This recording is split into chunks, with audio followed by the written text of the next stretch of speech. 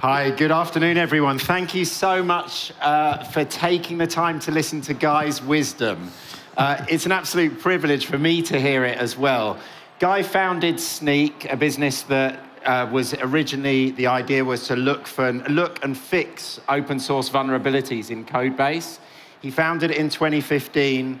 It's an amazing business. It's grown to over 1,200 people. It broke through 100 million ARR just over a year ago.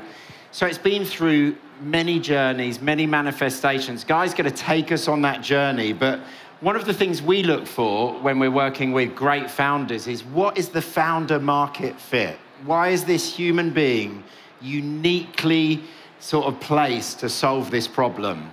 And I think Guy and Snyk is an example of that. So before we kick off with Snyk's journey, can you just let us know maybe, Guy, like what did you do prior to Snyk? Yeah. Thanks, Tom, and thanks everybody for taking the time here. Hopefully there's some useful tidbits here for you to take on. So my background, I'm born and raised in Israel, been through the cyber parts of the Israeli army, and then found myself as a software developer within the application security space when it was very nascent, building the first kind of automated penetration testers. So this was an Israeli company acquired by a Canadian company acquired by IBM, and I moved over and became product manager. Basically spent a decade in the kind of the creation of the AppSec space. And we were trying to get developers to embrace, like even back in 2002, I was saying shift left on AppSec, trying to get developers to use the products earlier because it's 100 times cheaper to find a problem early versus late in the cycle. But we didn't quite succeed with that. We sort of got developers to succeeded financially by sort of selling to security people, but didn't get developer adoption.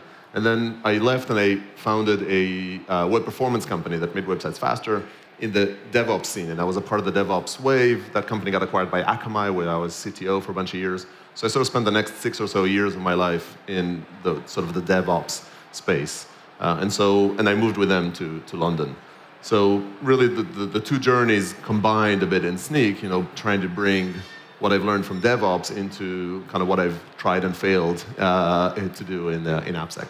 And you'd also spent a time actually kind of evangelizing about the space. You'd built a bit of a profile, and it might be that also kind of helped you bootstrap the early versions of Snyk. So maybe we'll jump into that in a moment, but what's the founding story of Snyk? What was that sort of moment? Was there an epiphany, or was it just all of these things coming together?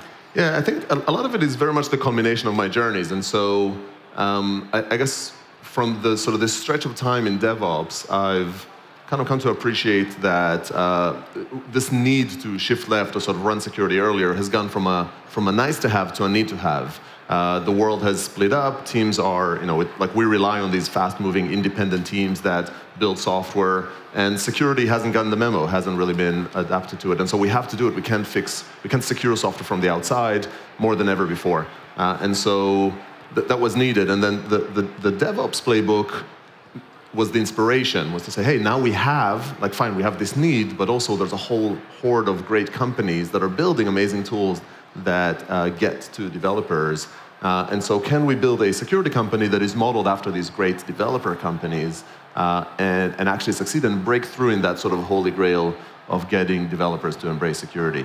So that's the epiphany. Like, the idea literally came to me in the shower, but the path to it was really these learnings over the different times. Makes sense, but I mean, that is a big problem that you wanted to solve at the point, so you have to make it tractable, and you sort of had an early idea of what the minimum viable solution to test this might be. I think you've got your own description for that.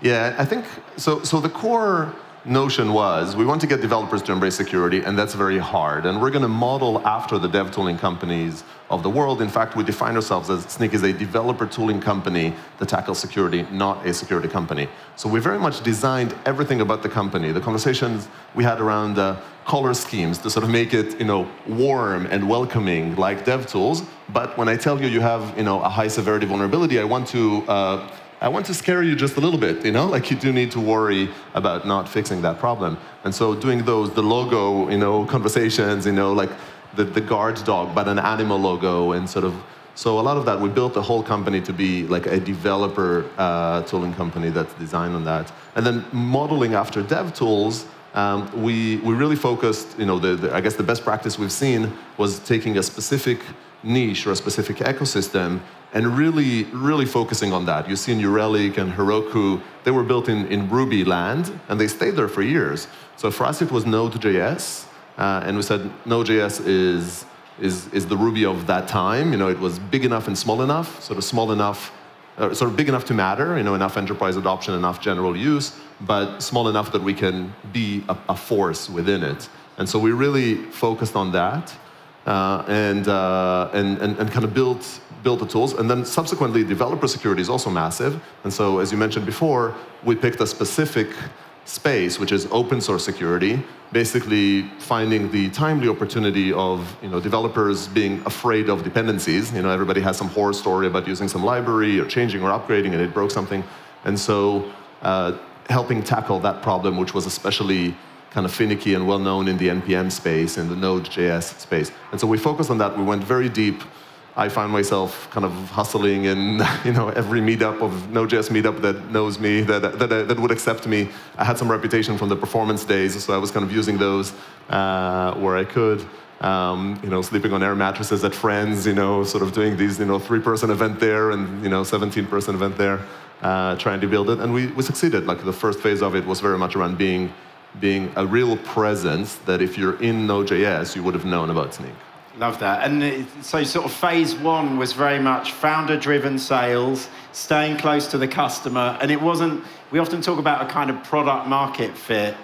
It sounds much more like a product developer fit at this stage, or product user fit. Yeah, correct. And I think, so a core part, so we built this bottom-up motion in security, which generally is a very top-down motion. We're going to talk about that a lot more. The bottom-up really means that you focus on the user. And we're saying the whole lens, the whole reason for existence for Snyk is, developer-first securities. If I am a developer and I want to secure the code that I'm building, what do I need? Where do I want to find my tools? What's the company I want to be associated with? But then in the product, the UX, what is it that I need?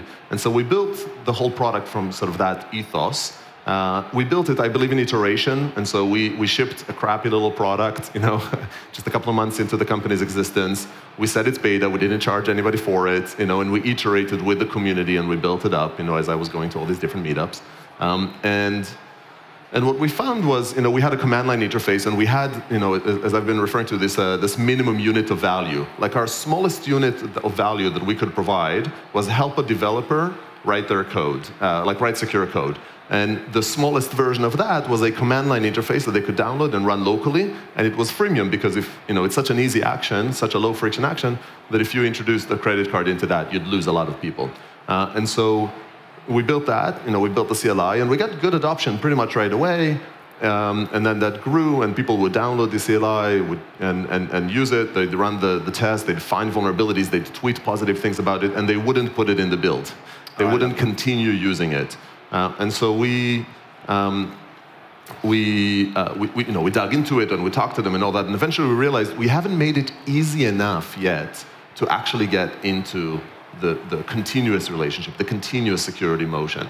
And that drove this whole evolution and significant tech innovations that we've had to do, but they came from a product lens, to integrate into GitHub. But really, and what we've done in GitHub is you do a next experience, and we figure it out, and we connect it, and we install, a GitHub OAuth app at the time, install it, and it just automatically now integrates into your workflow around collaborating, around code editing. Love that. And the beauty of that, what's important to kind of maybe generalize here, is that it made the relationship continuous. So now we did this next. We still had the CLI. People could still use the even lower friction kind of installation, but then the people that installed it through GitHub, we had this ongoing relationship with them, and we can evolve it. And it opened up one more path, sorry for the long answer here, but it opened up one more path around virality. And so what also happened with GitHub, Snyk has always been free for open source, so open source developers could use it. When they used it on their command line interface, it was hidden, nobody saw it. When an open source developer, open source maintainer, installed Snyk as a GitHub app on their open source repository, suddenly it was very visible to all of those that consume that open source project. We would find a vulnerability, and one of our claims to fame was we actually fix the problem, because the developer's job isn't to find problems, it's to fix them. So we would find a problem, we will package up this fixed pull request, this set of code changes needed to fix it, and we'll open this pull request onto the repository. And then everybody watching, all the open source kind of maintainers watching that repository, because they're using it, they would get an alert. And so that really created some virality, and it raised awareness not just to the notion, not just the Snyk, but also to the very concept that this is a security problem you should worry about, and that this is a type of solution you could get. I love it. So a few observations just to sort of synthesize that I think are useful for all of us, including me, as I look at kind of investment opportunities. The first is, Guy had a kind of maniacal focus on the right user. So in this case, a kind of product developer focus. We talked about that. He was contrarian in the way he did it, because he certainly wasn't out there selling to security buyers like most others. Instead, he started with the early adopters. I think one of the other things that inspired me in what you described is just remembering that actually initial adoption is not the same as engagement. And engagement is often about taking the friction out of using the product. So at this point, you had pretty fantastic kind of, developer adoption. I think we started talking together in 2017, and you suddenly hit an inflection point. When we were, at the point we were investing, you went from sort of 600,000 ARR up to 2 million ARR in 2 quarters from memory. It suddenly just was an inflection point. What was it that drove that? Yeah, so I think as we built this up, we got this good success with the developer usage, and nobody would buy. And it's a common pitfall for sort of dev tools. And so over time, as we've sort of explored that and we learned that, we realized that while we built the sort of the product market fit for the user, we haven't been satisfying the needs of the buyer, which is the security person. Some of that was features, a bunch of different gaps, but probably the most interesting observation is back to that unit of value. So for a developer, they like depth. I'm coding in JavaScript, and I couldn't care less if you support PHP or not because I'm narrow-minded, but rather because it doesn't affect me. I'm coding in JavaScript. For a security person, they need breadth. They're going to tackle this security risk, and they can't have every director of engineering kind of tackle that security risk in their own different ways. And so they need breadth. They need support for many ecosystems and elements. And so their minimum unit of value was much broader. And so really, fundamentally, we kind of cracked the code on developer usage, but then until we've expanded that to multiple platforms, which as a dev tool, typically you care about a lot less, but as a security tool is fundamental, we couldn't really get to that. But once we cracked that and we did it, then the momentum of the developer adoption and that sort of tailwind really kind of pushed us up rapidly. I love that. So sort of depth for the initial adoption, you then need breadth to get a kind of product buyer fit in this case. Do you, as you look back, I think this is also the point that you started to think about bringing in sales teams, and that profile changed a lot. If you'd thrown, which a lot of founders do, a lot of salespeople at this problem at phase 1 that we just described, you probably wouldn't have been able to iterate. So how did you think about building a sales team to actually drive? Yeah, so first of all, it's worth noting that we did introduce, at the end of that beta when we GA'd, self-serve, pay this, thinking the floodgates will open and that developers will now, they've been using the product and now they will happily pay for it, and they didn't. And we realized that the budget for what we were offering, the organization's budget for keeping itself secure sits with a security person. And so we still get a lot of purchases from developers, but the majority of the budget comes from security. And so within the security industry, the traditional sale is a top-down enterprise sale. But within the dev tooling world, continuing that motion, it's a much more transactional path. And so the key decision was really, I spoke to a lot of different sort of heads of sales interaction. And by the way, before that, we hired 2 salespeople to try and sort of help sell the product without really a big plan. And 2 salespeople is important because if you hire one and they don't succeed, you don't know if it's a salesperson or if it's your product that's problematic. So we hired 2, and 2 months later we separated from one and sort of stayed with the other, and that was a really good call. And then once we knew that, the decision was really, we talked to a bunch of different VP sales, some coming more with the enterprise motion that are used to sort of large deals, longer engagements, sort of top-down. and then the other was someone who came more from a transactional background, from a dev tools. And that really helped clarify that for us, we wanted the continuation of it. The muscle we wanted to strengthen in the company was the dev tool motion. And so we prioritized that motion, and we hired someone who was really, really good at this transactional, fast velocity sales. And over time, as the company grew and our enterprise motion grew, we did need the head of sales to be someone that comes from enterprise and make that part be a division. And so that's what we did. We sort of got a top. Similarly, at the beginning, we then brought another head of sales because this one was a bit more America's biased, and the next one was sort of more global. And so each of them was amazing and the right person for the fit. We got pretty lucky there. But you have to think about what is the right center of gravity you want to have. And again, it's an example of you just can't skip to the end here. You have to go progressively through these stages. Yep. As you kind of thought through the opportunity back then, you'd brought in some salespeople, you were creating a hell of a lot of developer demand. I mean, I don't know if you can recall the numbers, but it was huge adoption amongst the developers. And the first thing that the salespeople coming in would think is, these are leads. I remember getting the business slightly wrong back then, thinking, all of these GitHub IDs would be genius because you'd be able to point them to specific businesses, you'd be able to then sell to that business. It didn't work out like that. I learned from that just observing you. So help us understand how you use the sort of freemium community. It wasn't just as easy as picking them off and pointing them at sort of leads. How did you think about that and what did you learn? Yeah, for sure. So we did, first of all, we connect on GitHub, and a lot of people use their personal emails on GitHub. And so I'd say about half the users probably even to today get their Gmail. So it's oftentimes kind of hard to classify them if you use these enrichment tools to know where they come from. What we did was we took those users and we tried to score them. So we took everything we knew. We started from saying everything we know about this user. Okay, like how engaged are they? Did they invite other people?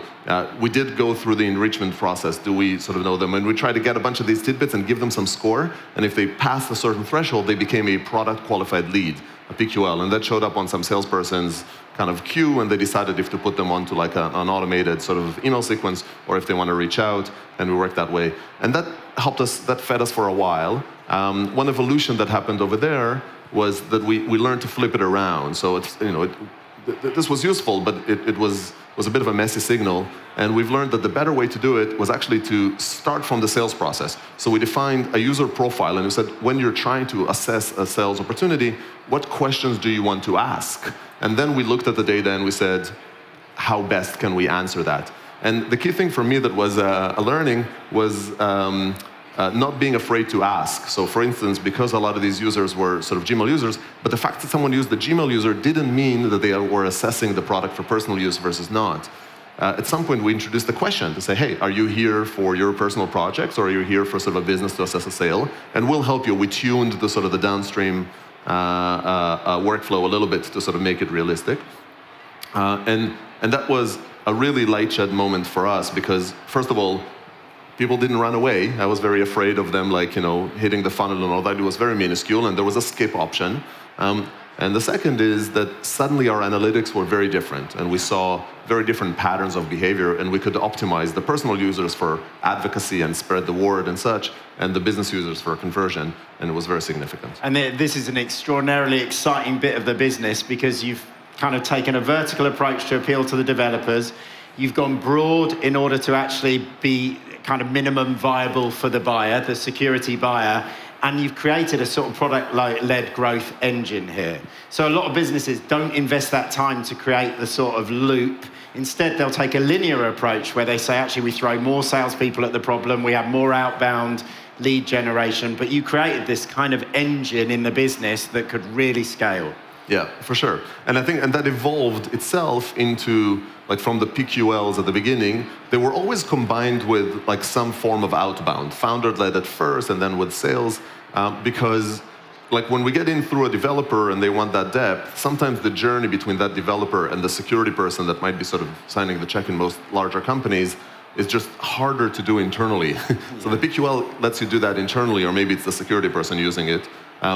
But oftentimes, we'd go outside and engage, and our brand and our broad reputation would help. And at some point, we introduced this notion of product qualified accounts, or PQAs, in which we track accounts that have active users in them, whether they're using it on company code or on their personal code, and then we'd use that in the outbound. And today that plays a big role. And so the combination, this sort of pincer movement, is important because sometimes it's easier to bridge that gap that way. And I think today, about 70% of the deals that we land have Snyk users inside the company that have been active. And so it's a big motion, that presence, even when we do outbound, that sort of bottom-up presence is very significant to the success. And we saw something similar even with our investment in Slack. This sort of, you have such a soft landing when you already have product adoption inside the organization. Now, look, back in 2018, you were signing up these customers, and it was something between $6,000 or $60,000 ACV. It's now potentially multi-millions on many cases. So there's been a huge expansion. Is this does this reflect the third phase maybe, where you've started to think about customer success, expansion, enterprise sales? Yeah. What does this latest phase look like? Absolutely. I think it's actually the evolution of both aspects of the company. On one hand, we've gone from the sort of the single developer or development team that's the minimum unit for the user, for the dev user, to kind of a single business unit, which was the minimum unit within security, to secure a business unit, and then grew to multiple business units and across. And we have a lot of these examples in which we won over through outbound or through inbound, some company and then another, like some business unit, another business unit, and then we go to the mothership and we go broader. Especially, by the way, leaning into modern companies that have been acquired by a larger company. Those have oftentimes been a good lead-in.